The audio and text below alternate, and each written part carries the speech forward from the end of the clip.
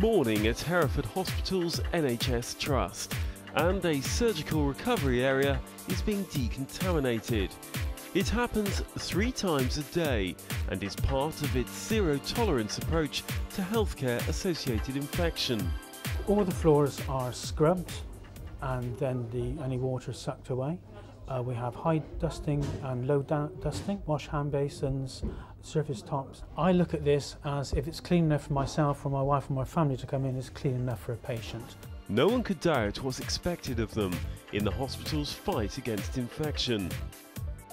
With 1,700 staff and well over 200,000 patients a year, the hospital could be a breeding ground for germs. By its own admission, it wasn't always as clean. Infections were a problem at this hospital 3 or 4 years ago. You can just look at the statistics, they tell the story. What we've done is to say we're going to eradicate infections. That's our top priority in terms of making this the safest hospital in the UK. It's not down to me. What we've done is to engage our staff in bringing about that change, and the recent numbers show that success. We're virtually there in terms of eliminating MRSA. We've halved C. diff rates in the last year. We will continue until we see zeros in the columns for the main infections. Dave Shellham is being screened for MRSA ahead of surgery. If he's found to have it, he'll be treated before coming into hospital. Hereford did have a very bad reputation. I understand that it was one of the worst in the country, but the way they've turned it round and what they're doing now is absolutely marvellous. I wouldn't have come into hospital if it hadn't been done. The work that has gone on has improved our position markedly over the last 18 months.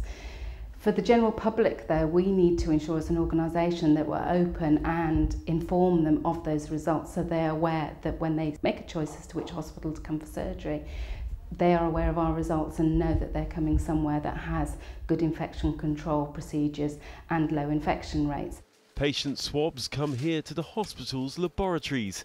The screening process is a key aspect of targeted prevention measures. The microbiology department is absolutely critical in the role of controlling infection in the hospital. It provides the technical support and backup to everything that happens on the wards. So, for example, this hospital was one of the first to introduce MRSA screening for all patients. We provide Clostridium difficile testing, which enables us to treat patients early and isolate them early. On the wards, cleanliness is paramount, the hospital says, with air disinfectant filters and alcohol gel dispensers aplenty. How big a challenge has it been to change attitudes to infection control?